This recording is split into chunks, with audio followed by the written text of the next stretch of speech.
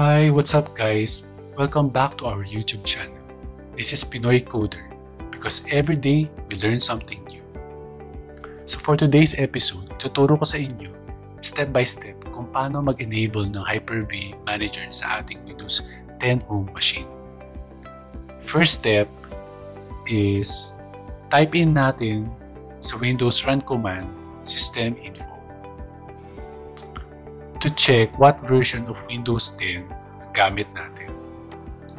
So makikita natin dito sa window na to, OS name is Microsoft Windows 10 Home. Then version, ito yung ating Windows operating system version. Tapos sa bandang baba, we have 4 HyperV which are VM Monitor Mode Extension, Second Level Address Installation Extension, Virtualization Enabling Firmware, and Data Execution Protection. So lahat ng ito naka-yes, which means capable ang ating machine to run HyperV. Normally, this goes true for newly issued laptops, pero sa mga old machines, you need to double check if it is available or if it is set to yes.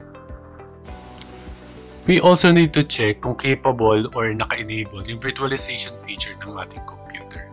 In order to do this, kailangan natin i-restart yung operating system natin para pumunta sa BIOS setup. So, punta lang tayo dito sa ating start menu and then i-click natin yung power restart. Then, mag-restart na yung ating machine.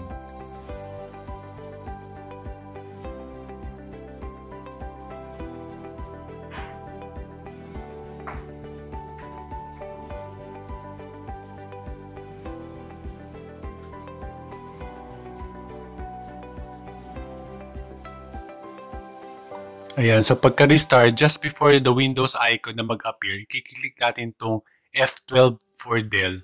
For some computers, ginagamit yung F12 or F2 para mag-boot up siya at pumunta sa BIOS setup.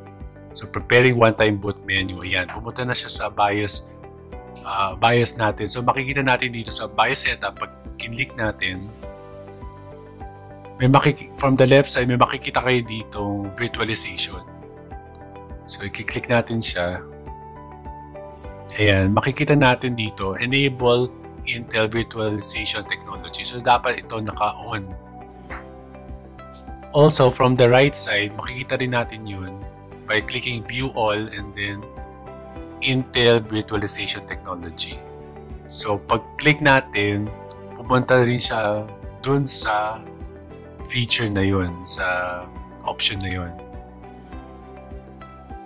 When on, the system will be able to run a virtual machine monitor. So, dapat ito naka-on. And then, once you're done, exit na natin.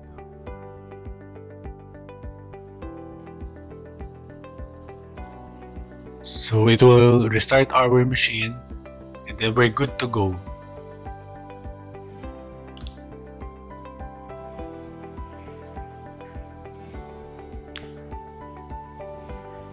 So, ayan.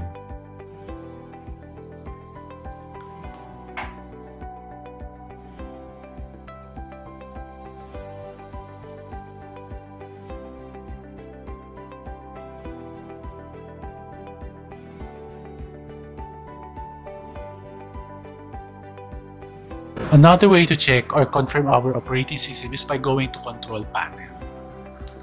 So, ayan, makikita natin Windows 10 and nakalagay dito Windows 10 Home as our edition. Actually guys, naka-disable by default yung HyperV. This can also be enabled by upgrading to Windows 10 Professional. But if we look at our folders, especially this path na ipapakita ko sa inyo, so minimize muna natin ito guys. And then we go to our File Explorer. And then, punta tayo sa Drive C. Then Windows. Then Servicing. And then Packages. So, yung makikita natin dito, HyperV. Ayan, itong mga HyperV MUM files. Ito yung gagamitin natin packages to enable HyperV feature later on. Also, if you notice, minimize muna natin to guys.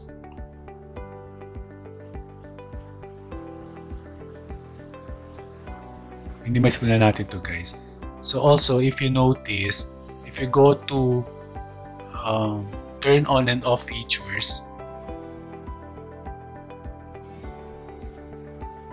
hindi siya naka-enable yung HyperV. Diba? Sa professional, merong makikita natin yun, yung HyperV na yun, na feature. Pero in this case, Windows Home Edition, wala siya. So, paano natin siya i-enable? So, gagamit tayo ng script, guys. So, ito, ipapakita ko sa inyo. Ito siya. So, don't worry, guys. Ilalagay ko to sa description box below para hindi nyo na ita-type isa-isa. So, save as lang natin to into a text file. Lalagay natin hyper_v_enabler.txt or kahit wala ng txt guys, or basta save lang natin siya dun. Then kailangan natin na executable file save as natin to .bat. Ayan, then save din natin siya.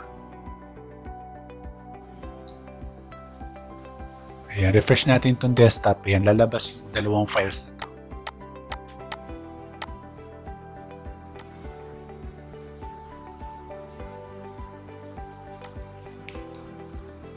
So, kailangan natin i-minimize natin muna yun. Tapos, open tayo ng command prompt, run as administrator. Then, puntahan natin itong HyperV enabler file. Tapos kunin natin yung path niya. Tapos balik tayo dito sa command prompt. Change directory tayo sa desktop. And then type in natin dito hyper_v_enabler.bat. So, pag-enter natin, mag-run yung ating script. So, gagamitin niya yung mga packages na nakita natin kanina sa Windows machine natin. So, hintay lang natin to guys matapos.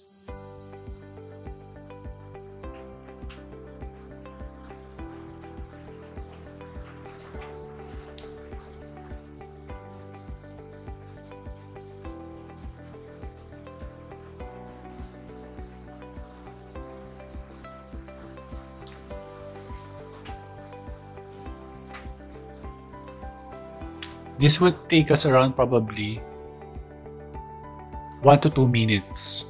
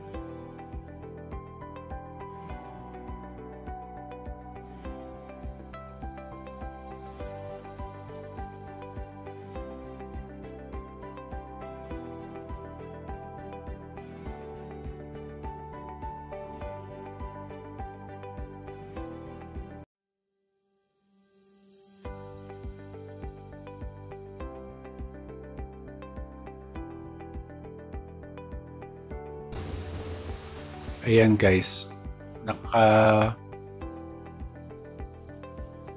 do you want to restart your computer now? I-click muna natin no. dahil manually natin siyang i-restart.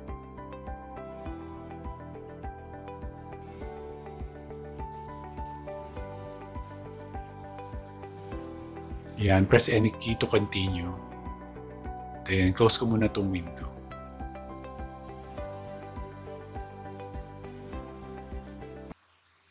Then, click natin yung control. Itong start menu, then restart.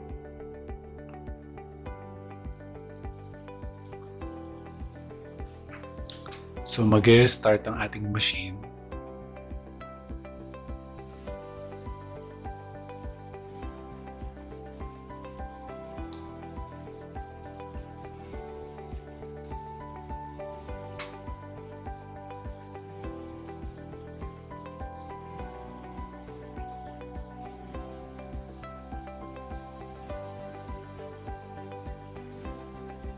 Ayan, type natin yung ating password.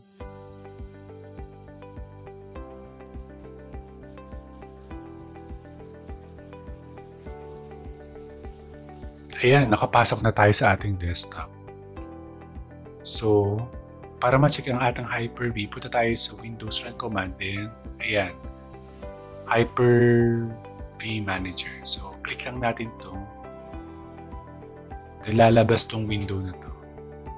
Ayan guys, na-enable na natin ng HyperV sa ating machine.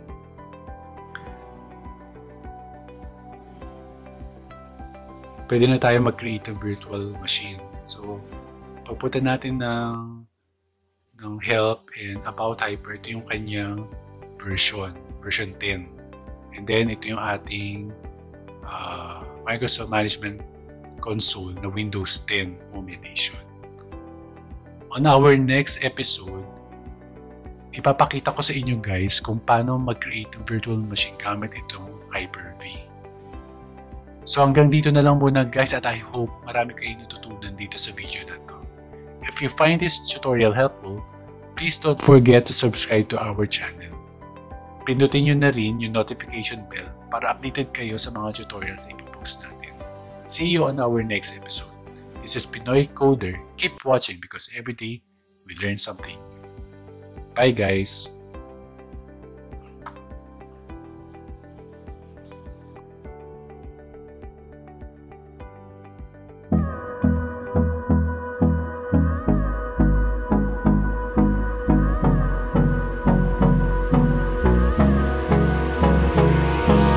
Hold me close till I get up.